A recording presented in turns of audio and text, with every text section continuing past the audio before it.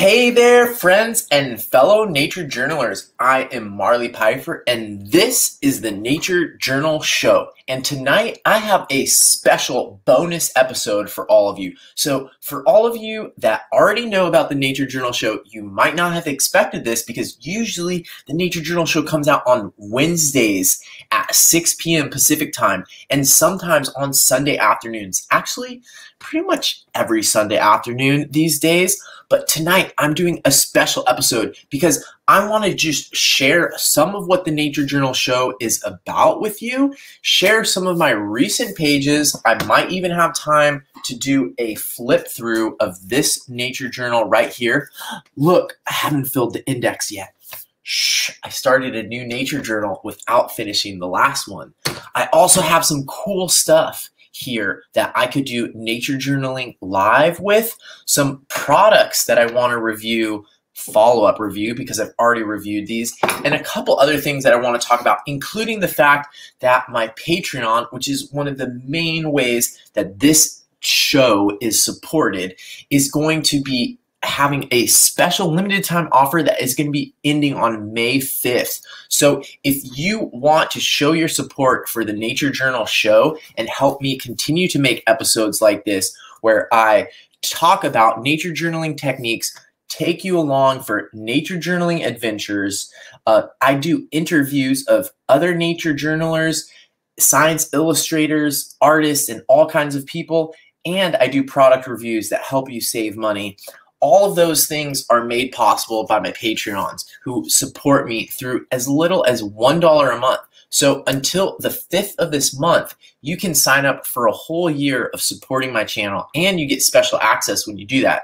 So this is going to be only a few more days before that special offer is over. So just wanted to share that with you tonight, and I had some time and I had some materials here and some stuff all ready to Nature Journal. So I decided, why don't I just do a live show right now? So I'm going to jump right into it, but every once in a while I will be mentioning the fact that there is that special offer going on. So I'm going to just post right now the link to my Patreon website, and really on there you can just support the channel for as little as $1 a month. So if you sign up before May 5th, that comes out to like $10 for a whole year. And when you do that, you get access to, oh my gosh, look at this orchid flower is bouncing all over. When you do that, you get access to the patron-only parties and other little previews and stuff like that, and just the knowledge and the pride that you're supporting the nature journaling community through the Nature Journal Show. So I am going to go ahead and switch to my document camera right now and do a little bit of quick sketching for you. And maybe if you've been watching my interviews recently, you've seen that I've been incorporating this into more of my interviews because it's such a fun way to sort of break the ice. And I'll share a couple pages that I've done quickly, and then I'm going to do a little bit of a nature journaling technique that maybe you could try at home. It's a little bit messy, but it's pretty fun, so you might like it. So I'm going to switch over here to my document camera, and first, let me just show you, I also, in addition to doing the Nature Journal Show, which takes quite a bit of time, I do teach nature journaling in person, and that has definitely been affected by COVID. But I still have been doing some outside sessions in a safe, COVID-safe way, including teaching kids. So here's an example from a recent class that I did with 2 kids that I teach every week. Their mom has them signed up for a 2-hour session every week, and we did a collection. So you've probably already, if you follow my channel, you've probably already seen that I did a video recently about how to do a nature journal collection. It's one of the basic nature journaling techniques that you should know about, and it's really great when you're looking at a bunch of things that are similar. So a collection would be, for example, in this case, wildflowers. And you can see here that I have 1, 2, 3, 4, 5, 6. I have 7 different wildflowers in my collection, and this was sort of a competition with these other kids. But what I want to show you right now is this other technique. And here's an example. I have this towel here, paper towel here to keep it from smudging. But this is the technique I'm going to do a little bit with you right now. And you might be wondering why I'm wearing a black shirt. Well, this is precisely why I'm wearing a black shirt. And I think I have the episode of the Nature Journal Show coming up pretty soon about this, but I'm going to show you right now that this was actually drawn. This tree, this charismatic old tree, was drawn using branches from this very same tree. And one of the things that you should know about the Nature Journal Show is that I asked the audience, and the people who chime in first are the people who are members on Patreon, but my entire audience has an impact on what I make the show about. So in this case, people said they wanted to see more episodes of the Nature Journal Show about how to nature journal charismatic old trees. And so that's what I did. I made a video recently. I made the footage recently and still have to edit the video. Wait, where's the other one? And that is that video is coming up soon. Here you can see another version of it. And yes, this was drawn with ink, black ink, using twigs from this very same tree dipped into ink. So that is what I'm going to demonstrate for you right now. And I'm going to draw, I have this orchid right here that's reblooming. Yes, I love orchids. I hope you do too. They're an essential part of a balanced lifestyle. So what I'm going to do is I'm going to use the same technique, and I have these olive branches that I just ran out and grabbed from my garden that I'm going to turn into my drawing tools. So this is kind of funny because I do oftentimes on the Nature Journal Show recommend things that I think you could use for your nature journaling, like different things that you can buy on Amazon or buy at the art store. But this is one of those things that is so simple. You could just pick these twigs in your backyard and turn them into drawing tools. And I must give credit to Lori Wiggum. She is, I had heard of this concept before, but she's definitely the one that has really inspired me. And I've seen her teach this multiple times when we've worked together, nature journaling in burn areas that have recently burned. And she has really, shown me that even a stick dipped into ink can be an amazing drawing tool. And if you ever work with kids, this is really fun. Or if you're the kind of person like myself, I must admit, who gets sort of like uptight about drawing, and you often rely on, for example, mechanical pencils or really sharp pencils, and you like very precise lines and you often erase them, then this is a really good technique for you, because this technique really helps with mark making. So if you haven't studied art in school, where is my knife? I'm going to need a knife for this. If you haven't studied art in school, then this might be a concept that's slightly foreign to you, but there's this idea of mark making. And so when you see some art, an artist can be very precise and capture things in an amazing way, and that's great. And some artists focus a little bit more on the mark making. So for example, Van Gogh would be an example. Even though he's a painter, one of the main things that you notice in his paintings is you can see the individual brush marks. It's not like a photorealistic painting, and it's actually the character that it provides character. Those brush marks provide character. And so it's almost like when you have a little bit less control, it actually can help in this department. And if you've heard of people saying like, oh, you should hold your pencil or you should hold your brush this certain way, that has to do with mark making. And so sort of that fluidity or a little bit of randomness mixed in is really what mark making is all about. And when you use a tool that you have less control over, like compared to using a pin, like a technical pin or a micron, a dipped twig dipped into ink, into a whole jar of ink, is going to give you less control. And for those of us who really like control, yes, you know who you are, raise your hands. This can be a really good practice because it's going to push your comfort edge, and it's going to help you in other aspects of your nature journaling incorporate a little bit more of a fluidity into your mark making. So I'm going to sharpen these sticks just a little bit with an X-Acto knife, and then they're going to be ready to draw. In the meantime, I'm noticing that Eve is here and Annetta from Nature Sketches are both here. Thank you so much. Both of them are already patrons on Patreon, so they already know all of this stuff about the Nature Journal show and how you can support it. So thank you so much. Both of them are already supporting the show. So if you're doing this with kids, you can use a potato peeler, and I would recommend getting sticks that are slightly fatter than this. This is just what I had really close to my office. So I'm going to aim for sort of like a chisel tip. That will give you some more variation in the shape of the tip. You don't want these, this is pretty good right here. I don't think my camera will focus on it very well, but you can see that from this side it's very sharp, and then from this side it's a little bit wider. What you don't want so much are these weird, like, see these like hanging things like that? You don't want that, because that'll be a little bit, it's good to have a little bit of lack of control, but you don't want to give away all of control of your mark making. So if you didn't take art classes in school, mark making is like one of those vocabulary terms that you hear people using, sort of like texture, tone, or whatever. Mark making, when you hear that or you read that, what they mean is sort of this, it's subjective, like many terms in art and art history and art criticism.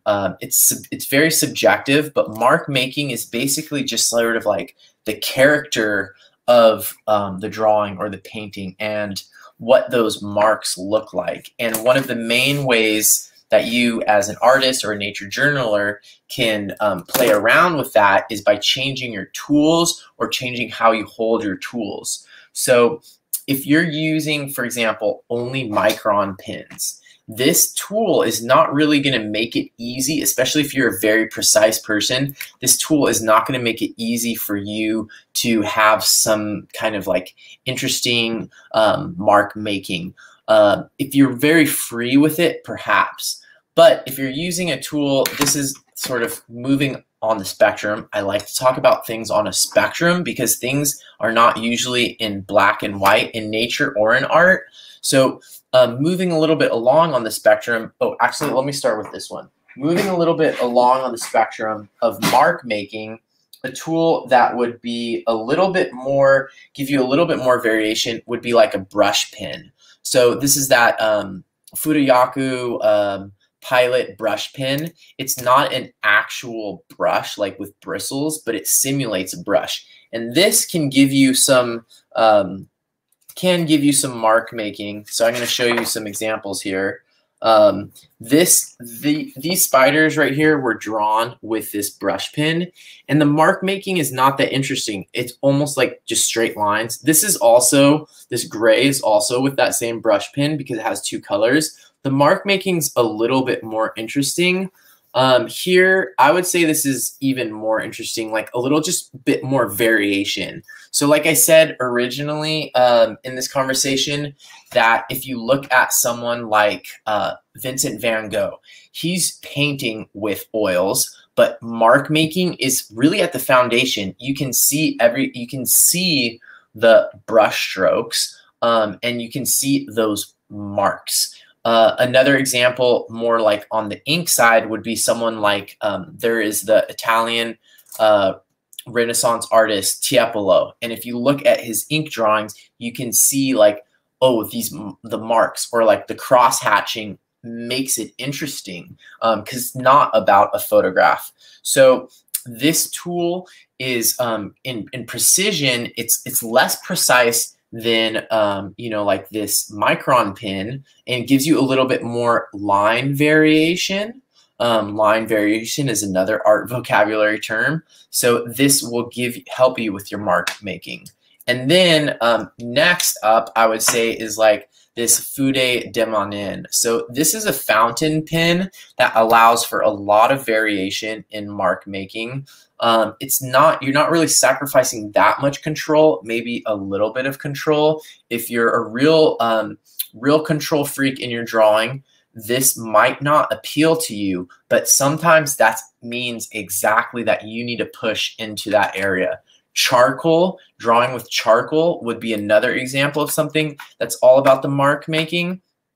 And what we're about to do right now is even more like that. So we're going to jump right into it. I've been doing experiments with this a lot lately. I'll show you that tree one more time. Here's actually an iris that I drew with that, that fountain pen that I just showed you. And you can see the mark making is an important part of both of these drawings. This is a flowering, like a broccoli, a kale plant, and this is an iris, iris family plant. And you can see, if you look at it, you can see there's a lot of line variation. The line thickness changes. I don't have total control of the drawing tool. The line changes quite a bit, and that is what I'm talking about when I mean mark making. Whereas a drawing like this drawing is not about mark making. This is a diagram. See how the line is basically the same everywhere. It's an outline. It captures the idea of that flower, the idea of that plant, but these drawings are not about mark making at all, whereas these ones are. So I'm going to check over here in the comments. I see that there's some interesting comments, so I just want to look at those briefly. I think it's really funny that Yvette is reminded of Mark Simmons when it comes to mark making. Yes, terminology. I'm going to share this comment here. If you have any questions or comments, post them over there, and I will tackle them. That's one of the benefits of a live show. And yes, Yvette is totally on point here, because having vocabulary, even if it's made up vocabulary, can be really helpful, because it helps you think about things on a higher level when you are able to describe them with words. So there's certain aspects of your nature journaling, of your art making, that you might not have the terms for, and it's great that so many of us have not studied art professionally. Some of us have studied science professionally. Some of us have studied art professionally. People come to nature journaling from so many different places, and that's really, really useful. And it is also really useful to have vocabulary for some of these things. So we have vocabulary for nature journaling specific things, and it's really good to draw on vocabulary from the arts. Like this term mark making is useful, because even in nature journaling, it's important to kind of be able to categorize and understand what's going on when we look at a page. Because a lot of times what we do is we see someone else's page on the Nature Journal Club Facebook page, and we say, oh wow, that's really, I really like that, that's beautiful. But we don't really know what's going on in that drawing that we like. So mark making is an example of that. So I'm going to get into it. Just one more example of something that's not very focused on mark making. This is how I usually nature journal. And I showed this page a little bit earlier. This is using that Fudayaku double-sided pen, the Pilot pen that I really like, and I've reviewed this multiple times on the Nature Journal show, and then using my John Muir Laws watercolor palette. And you can see this is what some people might sort of critically call a coloring book style. So I pretty much just drew with ink, black ink. I drew an outline. I drew a sort of cross-section diagram of this poppy, and then I put the color in. And yes, I did have variation in the color there. You know, there's not a black line around it, but some people would call this sort of coloring book watercolor. And this is what I usually do. This type of drawing is not about mark making. It's more about diagramming and sort of just capturing the important information in more of like a scientific way. So what's really important is to kind of reflect on your own process, and this is where metacognition comes into nature journaling. Reflect on your own process, and sometimes it's good to push yourself into these other areas that you're not used to. So if all of your nature journal pages look like a diagram, then maybe it's time to experiment more with mark making. And one of the great ways to do that and sort of loosen yourself up a little bit, if you feel like sometimes you're kind of a perfectionist in your drawing or you're sort of hesitating in your drawing, then this technique is perfect for you. And what you're going to do is you're just going to find these sticks, and it also shows you, oh, that's the other thing. This nature journaling technique is the antidote for those of you who really like buying art supplies. Okay, I admit it. I love buying art supplies. I've gone through phases where I buy tons of art supplies. You know, as soon after I interviewed Maria Ermolova, I bought this. You know, I buy lots of art supplies. Sure, it's true. I admit it. You know, I bought this ink so that I could put it into my fountain pen, etc., etc., etc. I've tried lots of things, but this technique that I'm going to show you right now really helps emphasize the fact that you don't need high-tech stuff to nature journal. Like, really, you could do it with a bottle of ink and a twig that you find, and this twig could come from the very same tree that you're drawing. So what I'm going to do now is I'm going to make a helicopter. No, just kidding. Ooh, that's kind of nice. What I'm going to do now is I'm going to set up my document camera. I'm going to be looking at this flower, and I'm going to show you how I use this twig from an olive tree in my backyard to do some nature journal sketching. And this is sort of like a warm-up. Think of it as like a calisthenic. It's the kind of thing, especially if you're more of an uptight nature journaler, uptight artist, you're very detail-oriented. This is the type of practice that could help you loosen up a little bit. And ink, there's no going back with ink.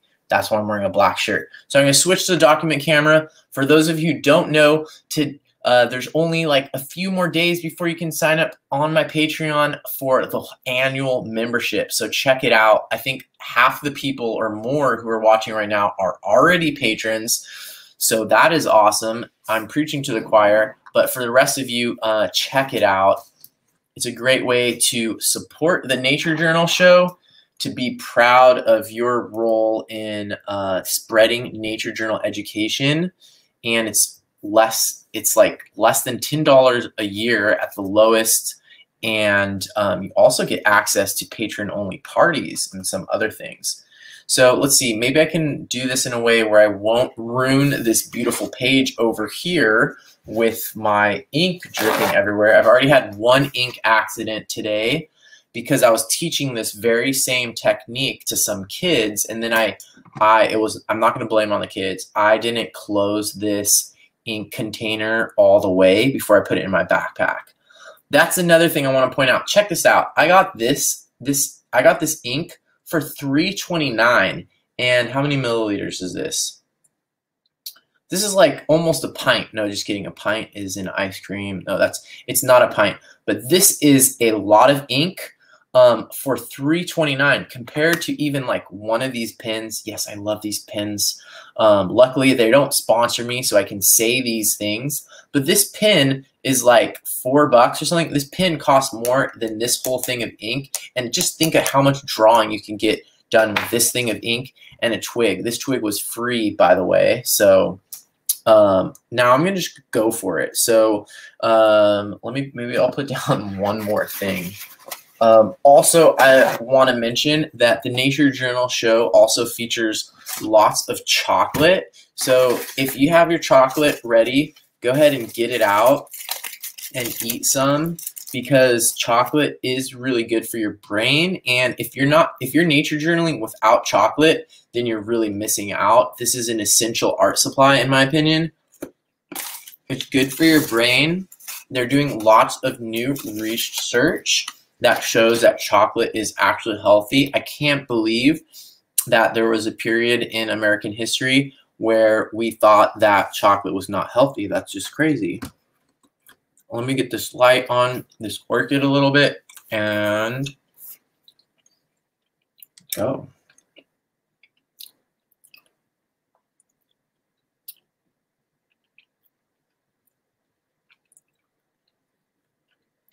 Sounds like Evea does not have chocolate at her house right now. That is very sad. So I'm going to start with this one. I like this one because it still has some leaves on the top. That is not necessary. This is just Sumi ink. So this is Chinese calligraphy ink.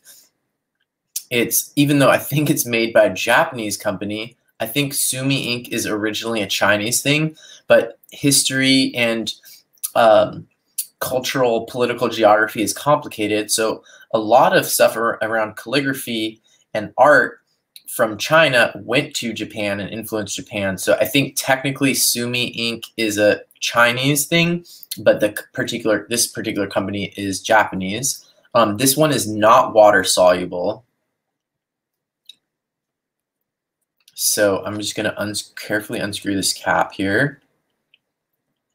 So this is what I would call sort of a, if you're kind of like I am and you like things being, wow, you can see it sort of splashing around in there, or is that a bubble? If you like things being very precise and neat, this is going to be a good exercise for you. Look, there's already black ink on the olive leaf.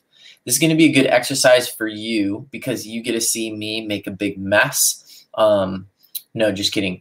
Because this will help you realize that you can nature journal without being perfectly precise. And that's really useful in the field because a lot of times when you're in the field nature journaling, things happen. A bird might poop on your nature journal page.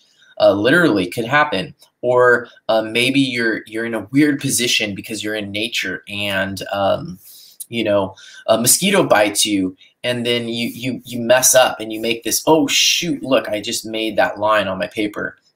Well, practicing nature journaling in a way or drawing in a way that is a little bit harder to control, like what I'm about to do right now, is going to help you kind of just loosen up about that. So I'm going to set this up.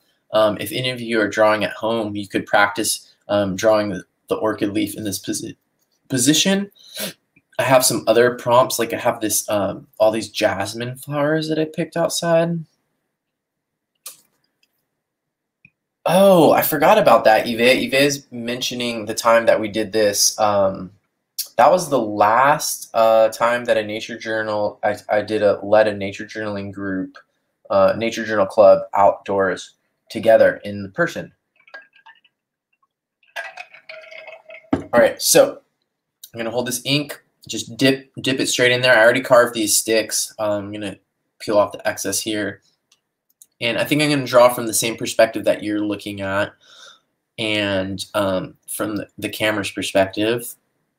So that means that I have these edges or a frame around it.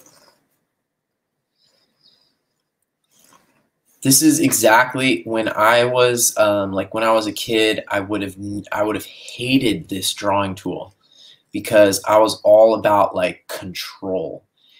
And I remember trying charcoal. I think I would go to a bookstore or an art store with my parents, and I just want to buy stuff. I would be like, yeah, charcoal, yeah, watercolor, and then I would get home and I would be like, oh my god, I can't control this media. And then I would just basically give up on it. And I was also really, really resistant to like formal art training when I was a kid, and I would just want to do my own thing. And if I had been a little bit more like, okay, I'll try this. I will actually listen to this person, or I will experiment with this medium. I probably would have learned a lot faster. And this is exactly the kind of thing that I would have been like. It probably would have made me scared or something, and that's why I would avoid it. And then we often come up with all these stories of why we don't use certain media, like, oh, I just don't like watercolor, or oh, I just, that's not my style. Sometimes we actually are being true, and sometimes it's actually our brain trying to avoid something that is challenging, and that might be exactly what we need to learn or grow. So I'm doing a little bit of mixture of a line drawing with sort of a value drawing. So you can see this is sort of that margin of that lower part of the leaf over here. And maybe I should put some more lines in there to kind of get like a mid value. And value is one of those art terms that you should definitely know. I think John Muir Laws has a video about how color gets all the credit and value does all the work. So the difference between light areas, like right here, and dark areas, like right here, is more important even than color. And a lot of times we sacrifice those value relationships when we try to get the colors right, but it's actually the value relationships that are more important than the color. And notice that I use the word relationships because everything you see visually is a relationship. It's not like this is black and this is white. They're black and white in relationship to each other. And that's what is really important. And especially like with watercolor, you need to know that because you can't get anything on your paper as bright as a sun or as bright as the sunset or the clouds reflecting light from the sun. So what you need to do is make everything darker, relatively darker. So everything is relative when it comes to art and color. So this drawing is coming out really terrible if I just look at it sort of by itself and don't think about it as a practice. So this is a good time to practice metacognition and meta emotion. I could just get really upset. I'm going to switch to the face camera so I can make like an upset face. I could just tell myself, I suck at art. This is terrible. Or I'm never going to do ink again. Drawing with sticks is a dumb idea. But that might not be really true to the reality. The reality might be maybe this subject is hard. Maybe the way that I'm showing it is hard. It's not something that like, so here's something, for example, that it's like, can you tell what this is? Can you tell what that is? Yes, it's a tree. Well, that's because it's really easy to show a tree. But to show an orchid that has kind of weird light on it and the orchid is also not completely in the frame, that's challenging. So now is a time to practice metacognition and not throw the baby out with the bathwater or blame the wrong thing. This is not your fault. This is not my fault. There's certain things that like, that's why if I were teaching this in the field and I just wanted everybody to feel good, I would probably say, okay, we're going to use this technique. We're going to draw with twigs and we're going to draw trees. We're going to draw dead trees. And if we draw dead trees, this style, this media is going to be very, very easy to capture dead trees with. Look, there's a dead tree right there. No problem. So that is an important lesson in cognition.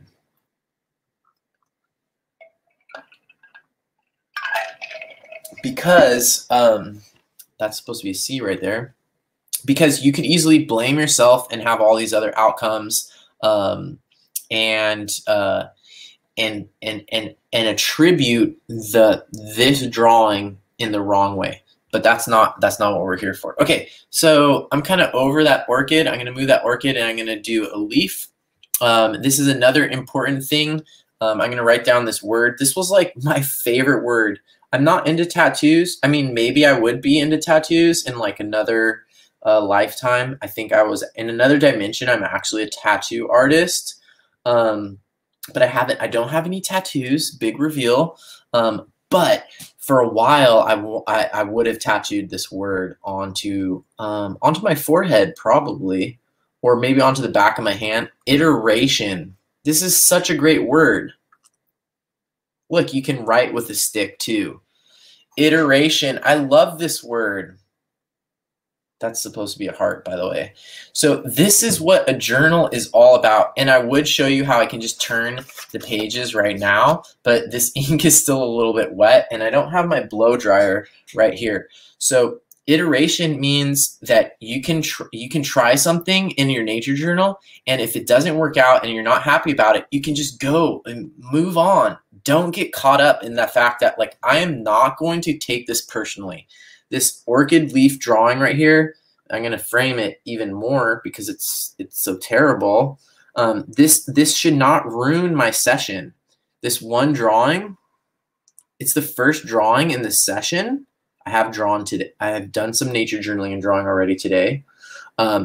This should not ruin your session. Don't let that ruin your session. You're experimenting with a new material.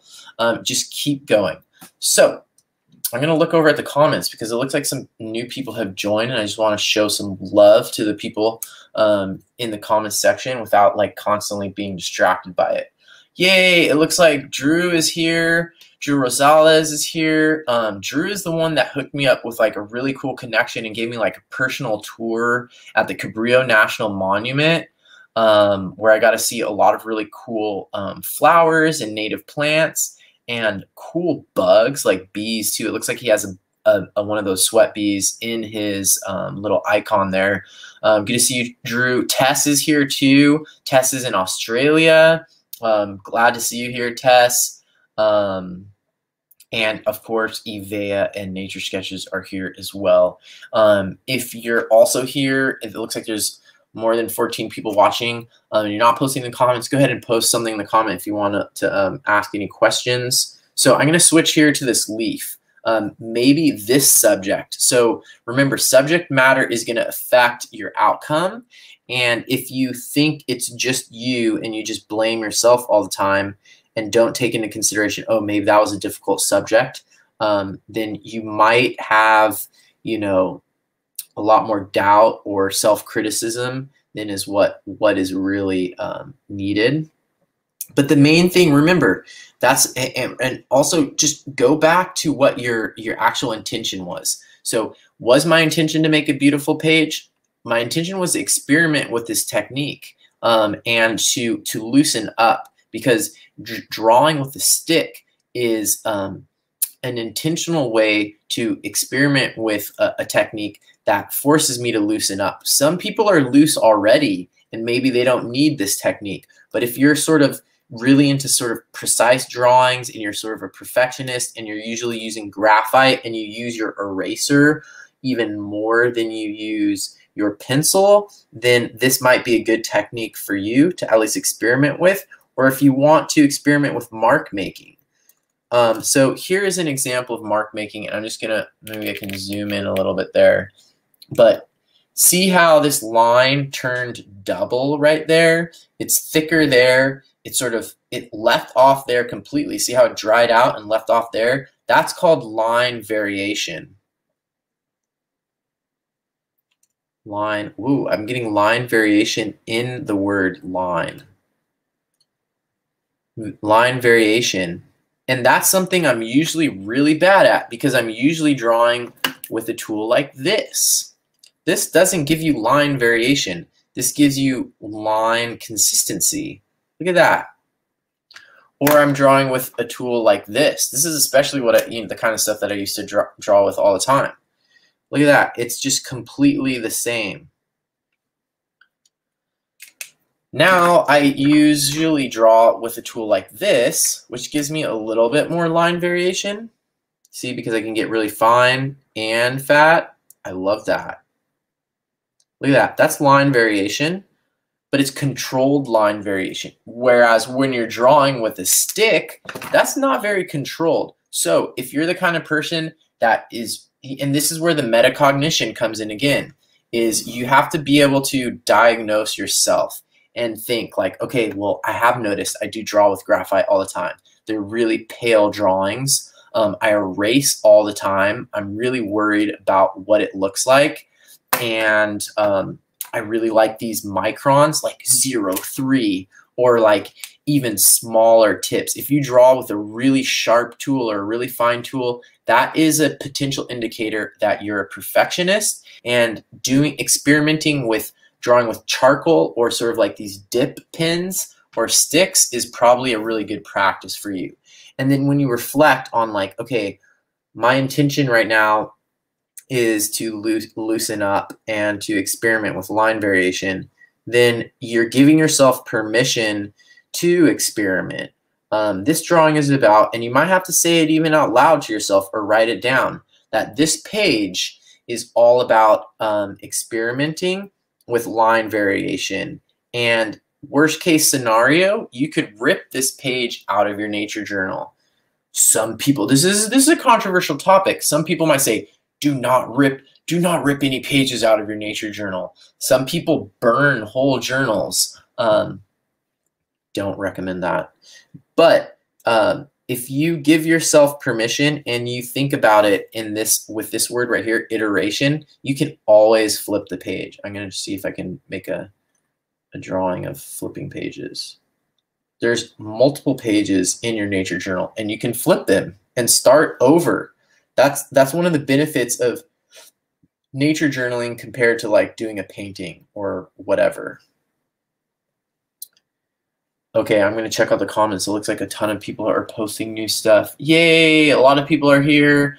I see SB on YouTube, watching here on YouTube. Gabrielle NG. I hear you, Gabrielle NG. I always get frustrated when I mess up my drawing. Okay, that's the first step. So you're doing this already, metacognition. You're noticing, you're aware of your own process. So the next step is, how can you get past that? That frustration can end up being the thing that keeps you from doing more drawings. And doing more drawings is actually what's going to make you better. So figuring out how to give yourself permission to mess up. Maybe you can make a page or 3 pages or a whole sketchbook, and you can just say, okay, this sketchbook is for messing up. That's the whole point of this sketchbook. Or that's the whole point of this page. I'm literally just going to mess up on this whole page. I am going to mess up on this whole page, and I'm just going to loosen up. And once I'm done with this page, I can move on. And if you get that out of your system, I think on your next page, you'll do a lot better. Really great. Thanks for sharing that. Yay, Loretta is tuning in. Thanks, Loretta. Loretta is a big fan and is always tuning into the Nature Journal show and posting lots of comments. Thank you, Loretta. And Margaret's here too. Margaret's in Baja California. Welcome, Margaret. Margaret's going to join in on the bug drawing class. We're going to make it happen, Margaret. I think Ivea is going to be there too. That is coming up soon, the bug drawing class with Stephanie Dole. All right, I'm going to do a couple more drawings here. I think I'm going to do just kind of loosen up. Sometimes it's good to just get your hand moving enough. This is a much more complicated subject, but I'm just going to play with it. It smells really good. I wish you could smell this as well. And I'm just going to fill the bottom of this page, and then I'm going to get my hair dryer and just dry this all out. So maybe Ivea could post something in the comments about the concept of pencil miles, because that's what I'm going to try to do right now, is just fill the rest of this page and just get my hand moving. There's something about quantity that is really important. And it sounds so weird to say quantity over quality, because usually we think, oh, quality is so important. But a lot of times, paradoxically with drawing, the quantity is, to focus on quantity is very liberating.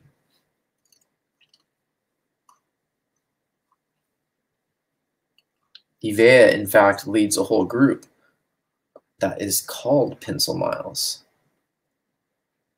So if you want to focus on that and be in a group that is super, just really focused on just accepting everybody wherever you're at, it's amazing how that feeling is lacking in our society. But Ivea's group is a great place to experience that, and then that can transform into your art and your nature journaling. Just feeling a little bit more accepted and just not being so hard on yourself. So I'm just really trying to focus on, like, okay, I'm just going to fill this page. Focus on quantity, mark making.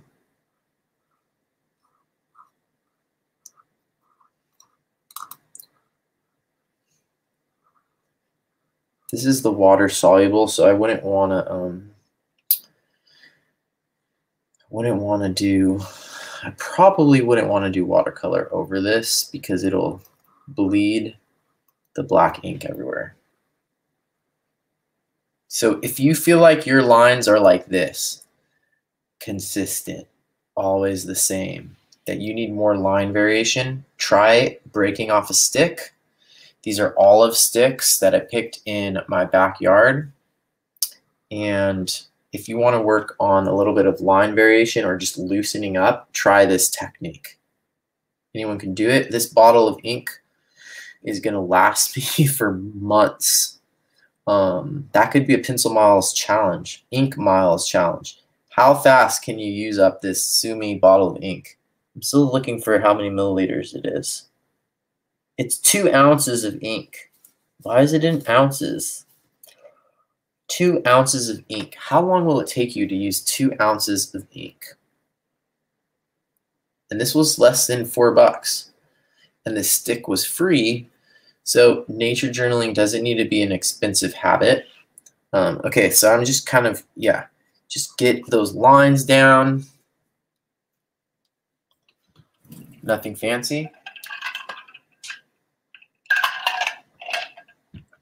The Nature Journal show is all about empowering you. So I do live shows, I do interviews, I do how-tos. If you've seen the channel before, they're not all lives. I have how-tos like how to nature journal at the beach. And I talk about like what kind of sunscreen, how to deal with sunglasses, how to use binoculars and sunglasses at the same time, how to draw standing up, what chairs are best for drawing. I talk about different materials. I review a lot of different art supplies, and I interview people from a lot of different walks of life on the Nature Journal show. So that's one of the things that I'm talking about today.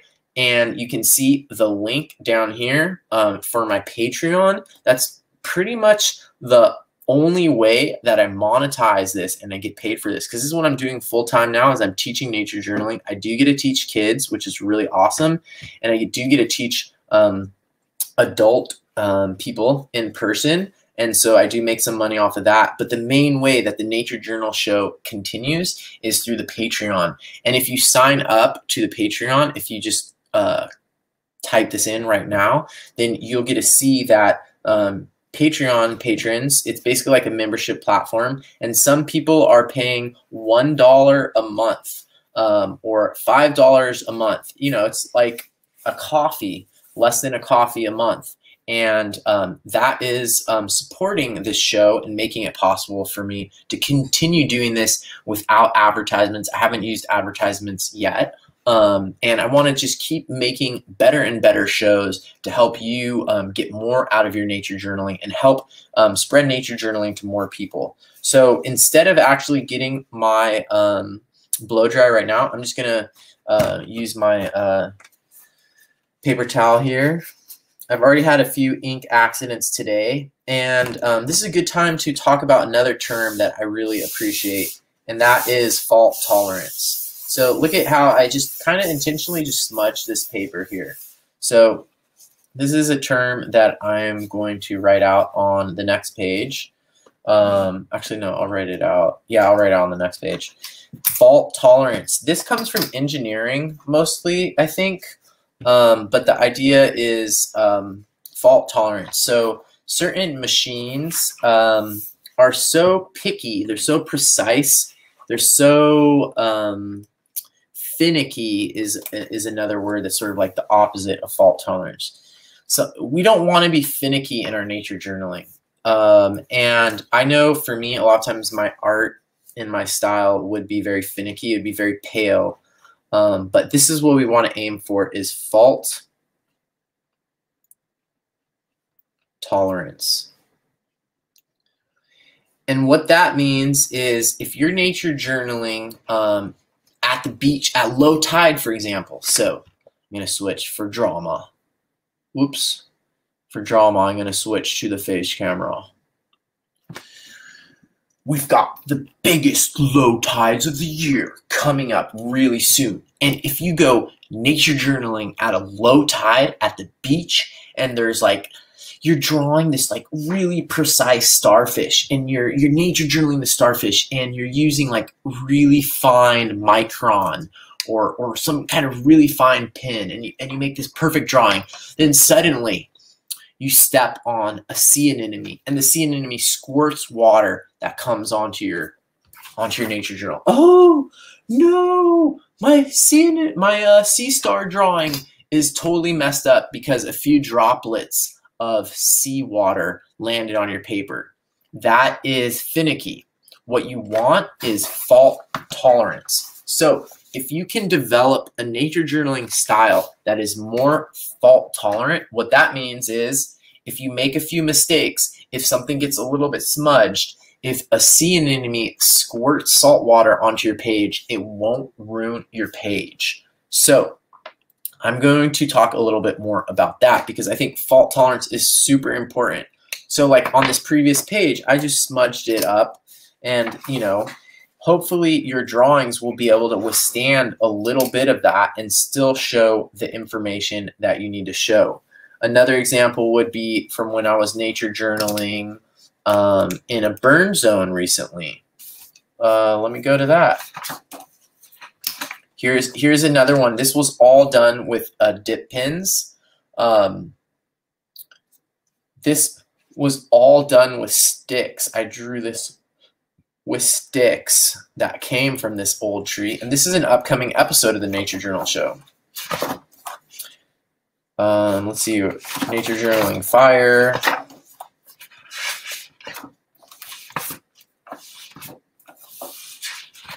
Where is it? You can see I'm doing a lot of experiments in my nature journal, experimenting with styles right now. This is, if you can guess what artist I am getting ideas from right here, I will give you a prize. Hopefully you didn't see that. Post in the comments what artist you think I'm being inspired by right here. And that's something I'm going to talk about in a minute, is how to get ideas from other artists. Yay, Terry is on here, and it sounds like Terry wants to know how to join Pencil Miles. Great. I'm going to post this up here. Oh, it looks like Eve is working on posting the link.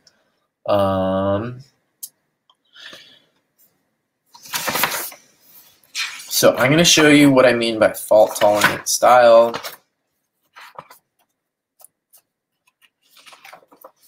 Okay, here I was nature journaling during an actual fire. During a prescribed burn in Plumas County. Plumas County experienced some intense wildfires last year. Some of the biggest wildfires ever in California. And I was up there. It still smells, it still smells like smoke on this paper because we were nature journaling, me and Lori Wiggum. If you don't know about Lori Wiggum, she's an amazing urban sketching teacher. She does nature journaling. She's basically the one that has inspired me about drawing with twigs. But we were both nature journaling during this live prescribed burn. So there's actual fire happening, and we had to keep moving. And you can't sit down, you can't pull out all of your art supplies. It's like this, and then there's smoke in the air. You can't sit in an easy position. You can't get all of your supplies out in an easy way. And then also sometimes you get charcoal on your hand. So drawing in a fault-tolerant style, nature journaling in a fault-tolerant style is really important. And for me, a fault-tolerant style looks like bold lines. It looks like bold lines. Oftentimes it looks like separating my text into one color and my drawings into another color. Here's another example. I had a huge ink spill on my page and tried to just keep going with it. Where's that other page from? I guess that was before this trip. Or is that in the last? That might have been the last page of my old sketchbook. A fault-tolerant style just means you're not really going to mess your page up if you get a little bit of a smudge mark or a little bit of a thumbprint. It's not going to mess your page up. So here are some recommendations for fault tolerance. So first of all, I recommend sort of like a brush pen. So this brush pen makes pretty big lines. See how that line is big? I can make fine lines too. And but see how this is showing up quite easily. Now, this is probably not fault tolerant. Look, if I were drawing with this pencil, notice how much paler this is. It takes a lot more time to build up value. Like if I want to get something dark, I have to work on it quite a bit to get it dark. And even if with the words, you know, like if I'm saying, what if this is a California buckwheat flour, buckwheat flour. Notice how pale that is. Now then, if something happens like some water spills on it or it gets smudged, that might not show up that well. But look at this over here. See how this is just immediately in the first stroke, I'm capturing the information. What if it's like a Canada Goose?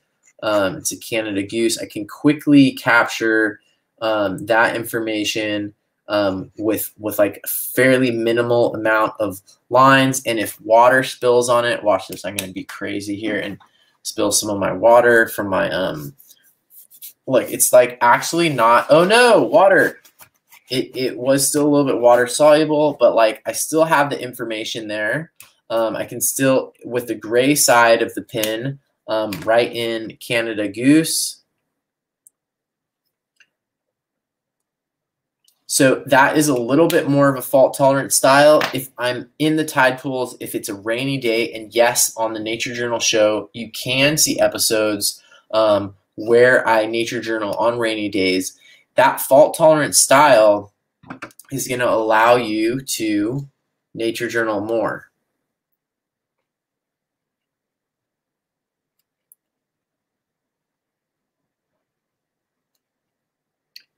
And nature journaling more, guess what that equals? Pencil miles. Or pen miles, or pen kilometers, paint kilometers, whatever you want to call it.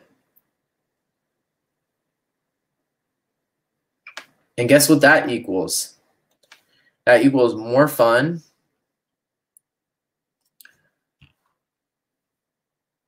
more connection with nature, more nature, and more learning. Okay, I need to work on my handwriting, yes. And guess what that equals? Better art. So if you can do this and you can put in more time, your art's going to get better. Your art is going to eventually get better. But if you focus too much on making your art perfect at the beginning, that's the recipe for disaster. Okay, I'm going to do a page flip right now, and this is sort of like the last thing I'm going to do for this special bonus episode of the Nature Journal show. I am going to do a little bit of a page flip. And for those of you who are just turtling in, I am Marley Pfeiffer, and this is the Nature Journal show. I make episodes about nature journaling at least once a week, usually twice a week, and sometimes thrice a week. And I make shows that are live, and I make shows that are pre-filmed, nature journaling adventures, so you can vicariously join me at the low tides in California, or vicariously experience nature journaling during an actual fire, a prescribed fire, and also live shows where I interview science illustrators, conservationists, and all kinds of people, and beginner nature journalers. And I also do episodes where I review supplies and interview people who are just getting started with nature journaling to help you with tips, tricks, and techniques to make more out of your nature journaling. So if you're just tuning in, that's who I am, and this is the Nature Journal show. And there's only a few more days, like 5 more days, before you can sign up on the Patreon down below to get a Patreon membership to help support the Nature Journal show, because I am doing this full time. I do teach nature journaling full time. I do some in person, but to help this show keep going and to make it better, I'm going to keep doing this no matter what. But your support will make it even better. And for even like $10 a year, you can support on the Patreon, because this annual membership is only going to last until May 5th. There's probably like half the people or more who are watching this show right now are already patrons, so all of you already know about it. But for everybody else, definitely consider joining. If you follow this link below, you can find out more, and you can join in the patron parties and all of this extra stuff. So right now what I'm going to do is I'm going to do a little bit of a share of my last nature journal. I usually do this at the end of whenever I finish a nature journal, like fill one of these up. And I don't know if you can see, but back there, I have about 40, I think I'm almost at 40 right now, nature journals just like this that I have filled.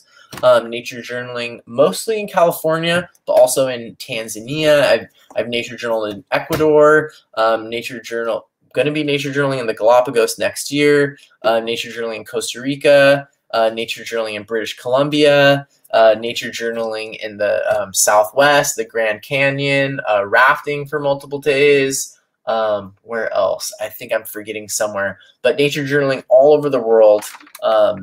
And every time I fill a book, I try to share it on here for all of you to see and to learn from, because I think we can learn a lot from seeing others' pages, and it's always fun, especially seeing all of the mistakes that other people make that maybe you look up to and admire. So I'm going to do a quick page flip right now.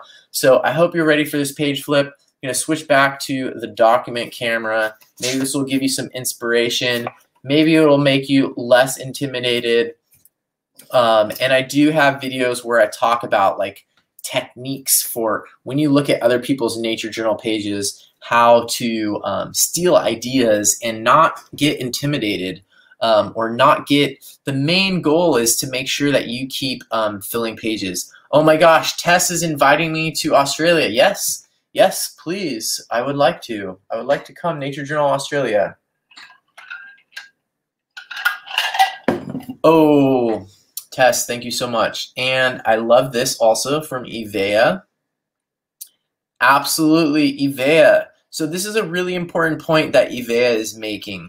What Ivea is saying is that, you know, your nature journal, and this is a problem with social media. So if you go on Facebook and you see like the ones that get the most likes are these like beautiful pages, and it's obviously it's, you know, deciding which of our pages are the most beautiful, but it is problematic. But like actually this journal, a lot of these wouldn't rank really high on social media, but sometimes the more polished pages like rank really high on social media and people like them a lot. But that doesn't mean that that was the nature journaling experience where you learned the most, had the most fun. And so what Ivea is saying is that maybe those pages with the smudge marks or like the blood or the like raindrops or the dirt, like that was actually the really cool story. That was the time you had the most fun nature journaling and you like witnessed something amazing in nature. It doesn't necessarily equate to like the most polished illustration. So that is a really important thing to distinguish, and that's why we started this whole Fearless Friday thing. On Fridays, it's supposed to be on the Nature Journal Club Facebook page, all about posting the pages where like you had the most fun, you learned a lot, you had a great experience, but it's not necessarily the most polished page. And this is super inspiring for beginners, because nature journaling is not about being like the person who can make the most beautiful illustrations. Every single person who nature journals can make genuine, unique, and potentially the first ever observations in nature of a certain phenomenon. And so your observations are 100% valid, whether you are nature journaling for the first time or you're nature journaling for the 100th time. And so Fearless Fridays is all about that, because it's really important for us to understand that there's a difference between beautiful polished illustrations and having a good nature journaling experience. So on that note, this is sort of an example of something that has sort of an emotional quality to it that is really important to include in nature journaling. And some of you have probably seen this episode of the Nature Journal Show where I went and nature journaled where I grew up. And this episode is called Nature Journaling, Where You Grew Up. And where I grew up was in San Diego, California, Southern California. And this Tecolote Canyon was the closest nature place to where I lived. I did a whole episode of the Nature Journal show where I went there. And I hadn't been there in years, in decades. And I went back there and I nature journaled. Now, look, you can see there's issues here. Look, even there's like, this is showing you a little bit of the fault tolerant style, is that my lettering is fault tolerant enough that I can have this frame here around the T, and it's slightly distracting, but doesn't take away from it completely. And I incorporate words, numbers, and images into this page, but this was nature journaling where I grew up. And so this was where I grew up. So there's a lot of emotional content in here, because that's something that you should record in your nature journal as well. You are a part of nature, whether you like it or not. And this idea that we can separate ourselves from our observations is false. Even in the most physical sciences possible, the observer has an effect on the observation. So here I have some more pages where I was like nature journaling and finding cool stuff underneath this telephone pole. And these pages don't even have any color or anything like this. These probably would not rank very high on social media, but to me, these are really important, because this is going back to where I grew up as a kid and connected to nature as a kid, and going back there now with a nature journaling perspective and seeing more and reconnecting to that spot where I first fell in love with nature as a kid. That's super important. So if I posted this on social media and it got 3 likes, that is not a judgment of the quality of this experience. The quality of this experience is what I felt and how this nature journaling felt to me, not how many likes I got on social media. This was a page, I think Andrew Rosales isn't here anymore, but this was the page I did at the Cabrillo National Monument. You can see in my metadata right here. This is a collection, and I did make a video about this on the Nature Journal show not that long ago, because a collection is a super important nature journaling technique to know about. And all it is look at this. I mean, even if you're really new, you can do this. A collection is basically when you decide, okay, I'm going to do flowers. I'm at this one place. I have 20 minutes. Let's see what these 6 flowers are. Nature journal them. Basic drawings. Look at that. I mean, that flower is that's not a special drawing. I have the leaf. Look at this one. That's super simple. A little bit of words. That's all you need to do for collection.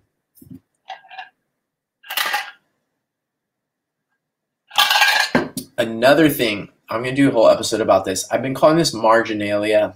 I think that word is what they use in illustrated, what are they called? Illustrated manuscripts. So like those old Bibles where they have these margins with all these crazy drawings and plants and animals and stuff. It's the marginalia. So while I'm nature journaling a collection, if there's other things happening, like if you saw this video, this insect literally shed there was this flying bug while I was doing this, while I was drawing this stuff, a bug landed on my paper, and while it was on my paper, it like lost its wings, and then it started walking away after it shed four wings. 2 sets of wings, 2 pairs of wings. And that was really cool. If I were just focused on my flower and I was like, okay, I'm not going to write anything about that bug, that would have lost that. But I used my marginalia to record it. Here's another example of a collection, but with mushrooms. And here are a little bit more mushrooms in that collection. I nature journaled my feet. I'm wearing flip-flops. Here is just some experimentation. Oh, I was like reading about how bird wings work.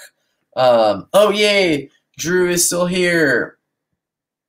Oh, and Sally are already dropping their leaves. Drew is the expert. If you're in San Diego and you need to visit Cabrillo National Monument, Andrew Rosales works over there and is the expert to check in with. He really hooked it up for me with a little personal tour.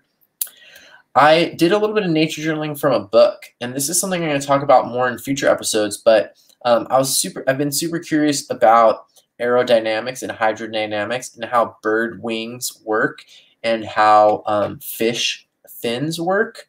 I was looking at a book, this really cool book, and sort of nature journaling ideas off of it. This might be more sort of in the sketchnoting category.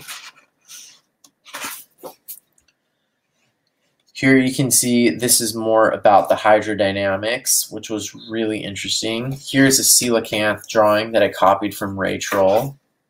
And I'm going to leave it at this page right here for a moment.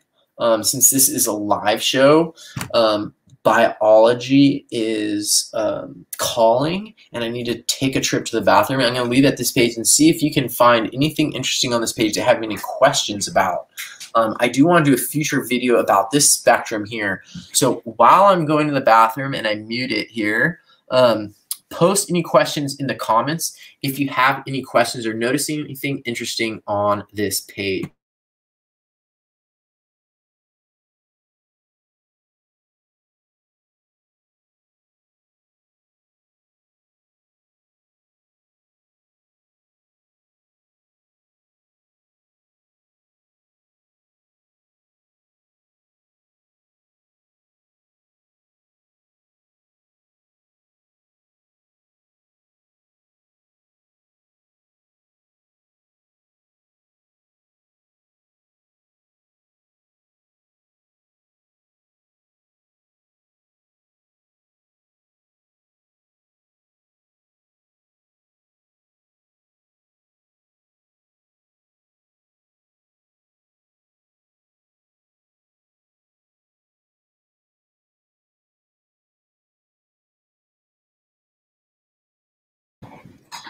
All right, that is literally the first time that I did a bio break during a live. If you've seen before, you know how committed I am to this show because I did a 5-hour long live show several months ago. And for 5 hours, I think I ate a couple snacks. I might have eaten a brownie, but during that time, I did a whole show nonstop, basically talking for 5 hours. As I organized my nature journals and showed you ways to organize your nature journals. All right, so this is an idea for a nature journal episode I want to do in the future, and this is a spectrum. So I talk about spectrums a lot. I think it's spectra is the plural, but this is about awareness or attention. So spotlight versus lantern. Spotlight is a very focused beam of light that is looking at a very specific thing and staying very focused. So for example, with this nature journal collection when I was at Cabrillo National Monument, it would have been very focused. It would have been very spotlight end of the spectrum if I just only focused on these flowers and didn't pay attention to that bug. Now, lantern awareness, a lantern shines light all over the place.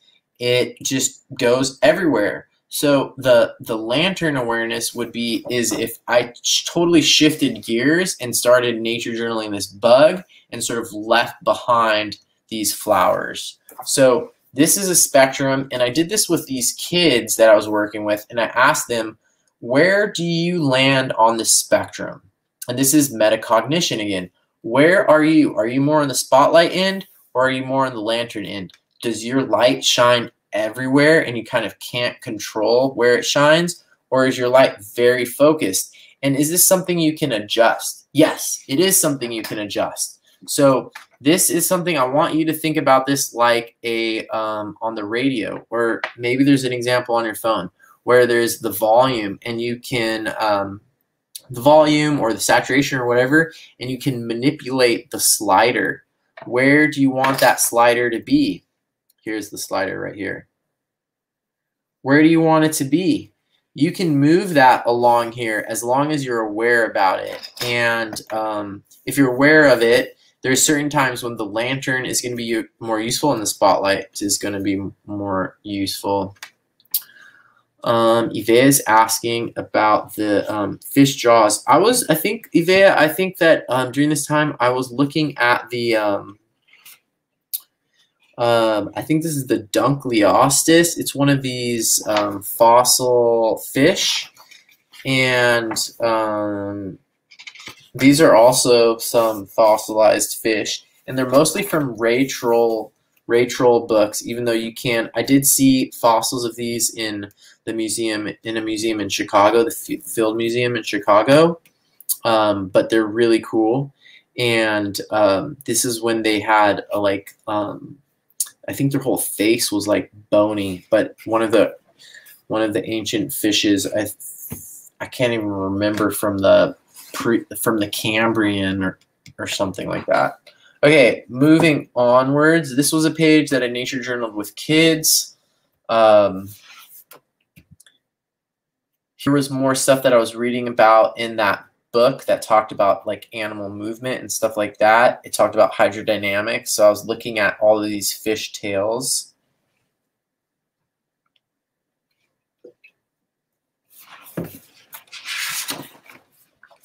More of that. Sometimes it's good to nature journal from books. I'm going to do an episode about that in the future. This was, if you saw the, you might recognize this. Drawing. This was from the episode "How to Nature Journal Charismatic Old Trees." I did this painting of this old oak tree, some close-up stuff. Like you can see here, I still haven't added in. I left a space for adding in this information in text, but didn't, because I think this is supposed to be like Quercus kelloggi, sort of a different approach. You can see here, this is more about the mark making. This was a live show, nature journaling from the window, and this was on a rainy day. You can actually see little bits of where the rain affected the ink. See, in this ink right here, there's these little like pale spots that messed up the writing, but it's fault tolerant enough of a style that it didn't get totally devastated by a little bit of drizzle falling on the page. So I was nature journaling this from the window. I think that's called How to Nature Journal from Your Window. That was fun. Then the next day, I was teaching kids at the coast, and we did a string safari. So this is something from John Muir Laws, where you use a string and you put it around a given area. And we actually did it at low tide in nature journal, like the barnacles and weird animals growing in there. Really great technique. If you don't have this book already, I highly recommend getting it.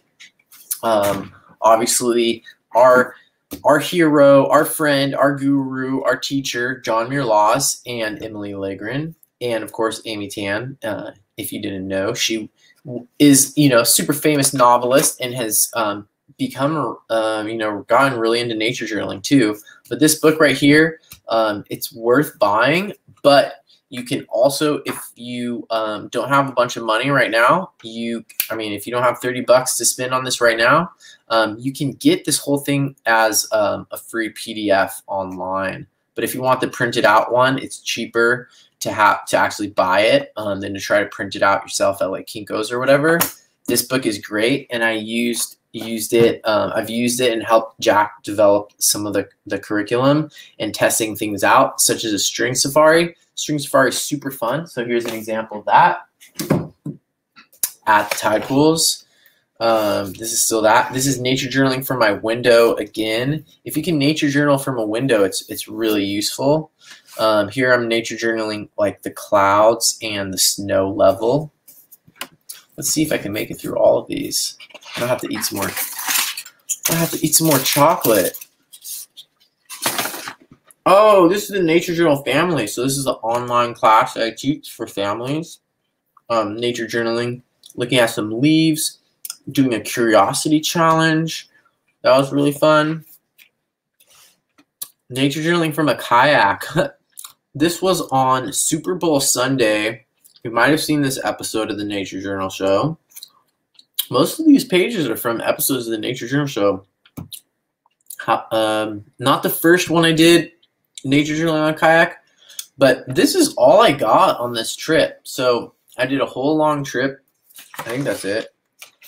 I did a whole long trip on kayak. I made a whole video about it with JP. And sometimes you might not get a lot done. And trying to be okay with yourself. February 7th, I almost said 1921. 2021. This was all I got in that nature journaling session. Multiple hours, that's fine. Later I came home, nature journal this plant. I didn't finish down here, and I'm not worrying about it. I need to write in Pinguicula. Okay, maybe I'll do it now. Sometimes I block in the letters like this.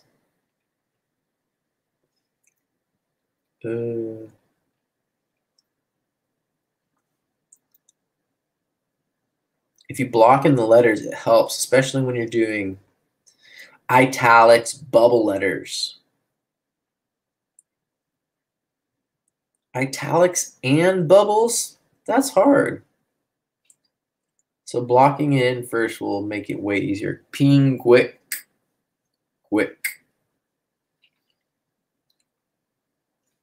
Really cool genus. Mexican butterworts. Carnivorous plants that you can grow at home. Pinguicula. I don't know the species name off the top of my head. I think it's marginata. I'll just write that. If you're nature journaling, practice doing italics. Practice your lettering. And practice italics, because if you're doing species names, oh, good thing I did that. See, that needs to be lowercase and that needs to be capital. It might be marginata. Anyways, sometimes I use this Tombow brush pen right here.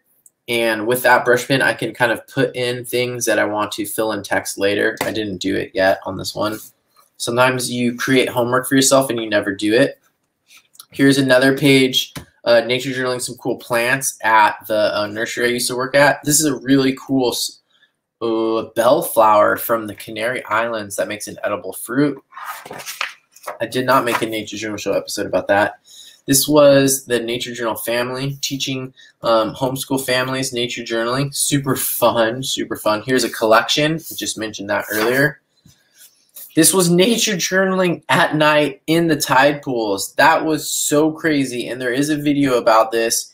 If you haven't seen it already, you should definitely check it out. That was an episode of the Nature Journal Show. It was super windy, at least 17 miles per hour. It was 48 degrees Fahrenheit. It was nighttime, and I was nature journaling in the intertidal zone. There were waves crashing, but it was just super cool. Here's experimenting with this pen. You've probably seen me review this pen. I found out about it when I interviewed Maria Ermolova-Tirada, who nature journals in multiple languages, including Russian, English, and Japanese. And she told me about this pen. Here are some experiments I did because I want you to know. I think this was on a live show. I want to show all of you more more materials, more tools, and what works and what doesn't work for nature journaling. This was also on a live show. I think I did this whole thing on a live show. This was a class that I taught with kids. Here's more about, this is more like blind contour drawing. I notice, I wonder, it reminds me of. More Nature Journal family. Online class. I'm not going to be doing it next month. Here's more. That was such a fun class. We drew this bird wing. Where is that bird wing? Somewhere nearby. This was a collection. All of this stuff was my preparation for that class. Families. We learned about trophic levels, nutrient cycling. Here's another collection. These are all bones.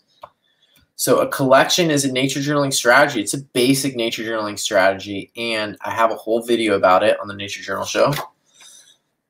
If you're just tuning in,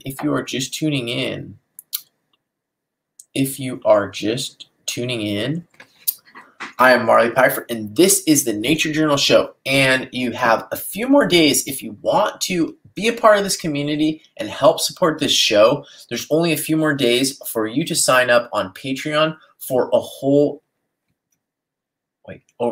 for a whole year. And that can mean as little as $1 a month. And that is the main support that allows me to continue doing this. Also, you will get access to patron-only parties. I usually do I think I do 6 a year of these patron parties on Zoom. We get together, I hear what's going on for you, what your nature journaling challenges are, where your growth edges are. We talk about what future episodes of the Nature Journal Show are going to be like. It's really great. Half the people who are watching right now are already patrons, but if you're not already, check it out here. You can sign up. You can see all of the special stuff that I post there just for patrons, and for as little as $1 a month or $5 a month, you can sign up. And for a year, you can get 2 months off if you sign up between now and May 5th. So without further ado, let's get back into this Nature Journal share, because the Nature Journal Show is all about empowering you, sharing fun nature journaling stuff with you. I was teaching nature journaling to these kids because I also do teach in-person stuff besides just the show. And while we were there, someone pointed out that they saw an owl. And so look at this. This is an old redwood tree that's hollowed out. This is one of the kids I was teaching right here. And it turned out that up here in this hole, there was a teeny little owl. I think it was a western screech owl. And this is all I could draw of it. So sometimes what you actually see in real life is going to be, when you try to draw it, it might not look like immediately identifiable as what you want it to be, but that's normal and that's fine. And that doesn't mean you shouldn't try to draw those things. That was really cool, and it doesn't look exactly like an owl there, even though I was looking at it through my binoculars. I still tried to draw it. It would have been easy for me to just say, oh, I can't do that, or to draw this and then get frustrated and rip this page out. But that's part of the story, and it's important. Underneath it, you could write, it doesn't look like a real owl, but that's what I actually saw in real life. That's where words come in. Here's more experimentation with this pen. By the way, this end right here is really good for cleaning your ear if you need that. Fude de Manin, it was quite a nice fountain pen for this, but I've been having issues refilling it. I see Margaret is asking a question. Good question, Margaret. It really depends. So the family ones are always just 2 hours, but these live shows can go on forever. So I've done a 5-hour one. I'm just going, you can leave at any time. There will be a recording of this. I'm really grateful that you were able to join in. There will be a recording of this later. I'm probably going to just go until I'm passing out from hyperglycemia and need to eat dinner. So you can, check back in whenever it will be recorded on my YouTube channel. Here's a page where I was talking about connections and how to nature journal relationships. And this was for the Nature Journal Family, which is the online class that I taught for kids. And it was super cool on one of those days with the Nature Journal Family. Even though it was on Zoom, teaching kids on Zoom is not easy. But if you have a live alligator lizard, it really helps. I caught this alligator lizard outside and we practiced nature journaling that. You can see practicing a fault-tolerant style means that even if you get some smudges, the page still works. This was really fun. This was also related to the alligator lizard. We were practicing asking questions. Super important. This was that one again because I was doing multiple sessions. That was really fun. And this was a color test. Was this the one that I did with Ray Bonto? Maybe you've seen this episode I did with Ray Bonto. We were doing color tests. And I would put out different objects in front of the document camera, and then everybody who was watching would have to try to guess those colors and match those colors with their watercolors. More experiments with the Fude de Manin. That's this pen right here. I'll put a link to it in the description. and drawing alligator lizards and calla lilies. Those were some of my major subjects. Here you can see the Fude de Monin, and I think I ran out of ink and got kind of frustrated with refilling it.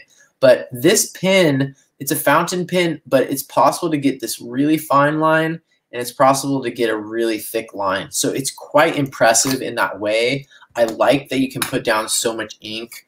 I've been testing it. I've done a review of it, but it's a little bit hard to refill in the field.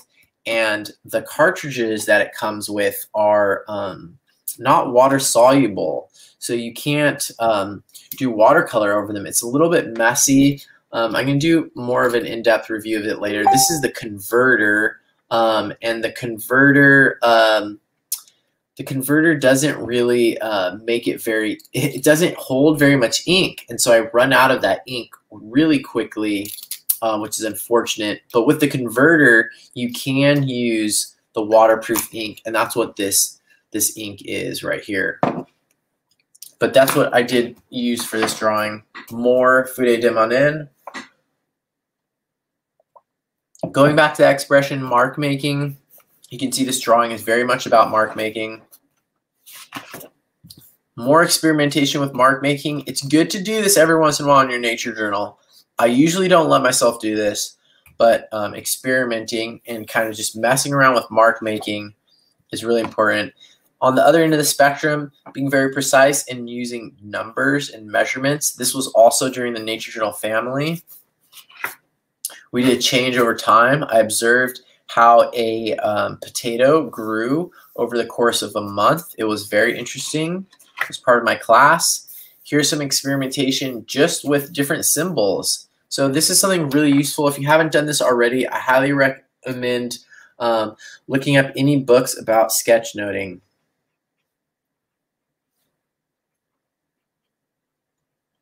Or visual vocabulary. What is your visual vocabulary? Even if you're just nature journaling, it's important to have symbols. So like, what does this symbol mean right here? Maybe this symbol means time. What does this symbol mean right here? Maybe this is something that surprises you. What about this symbol right here? Or this symbol right here? These are all symbols you can use in your nature journal, and just practicing, like, okay, oh, boxes like this. Oh, I'll use arrows like this. Just practicing drawing these symbols is going to really help your nature journaling, because all of this visual vocabulary, you can use this in your nature journaling. Oh yeah, this was a fun trip. Nature journaling low tide. This was an episode of the Nature Journal Show. Maybe you saw this one already. And I talk about how to use white, opaque white. Oh yeah, that's right. We do watercolor. So what that means is we usually have to start with our lightest values and reserve those, such as this white here.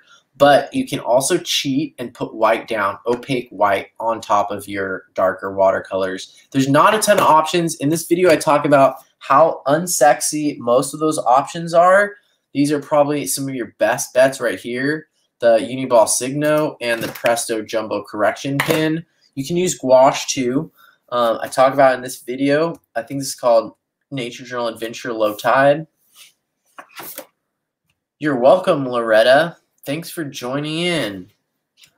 Here's some more. I've been doing this a little bit more. I used to, I went through a stage where I didn't do this for a while, but doing these tests, and see, these are abbreviations for my different colors in my watercolor palette, and just practicing color matching. More of that. One of these was with Ivea. That was the Trauma-Informed Nature Journaling Workshop. This was a cool butterfly. I got a nature journal. Haha, this was a live episode where I practiced nature journaling the sound of different birds, and how to study and improve your birding using nature journaling. These are sort of species profiles. A little bit more experimentation here. This is water-soluble ink with watercolor on top. So like if I use this Fude Demonin and then paint watercolor over it, how bad is that really, okay? So that's what I experimented with. And then I used some gouache. This is acrylic gouache. I usually don't use it, but this acrylic gouache is an opaque color that you can paint on top of ink. Sometimes it has applications in nature journaling. It's a little bit messy and hard to use in the field. I did not do this in the field. This is also coconut crab. We do not have these in Northern California. It's the biggest terrestrial arthropod in the world. Would love to nature journal them in real life.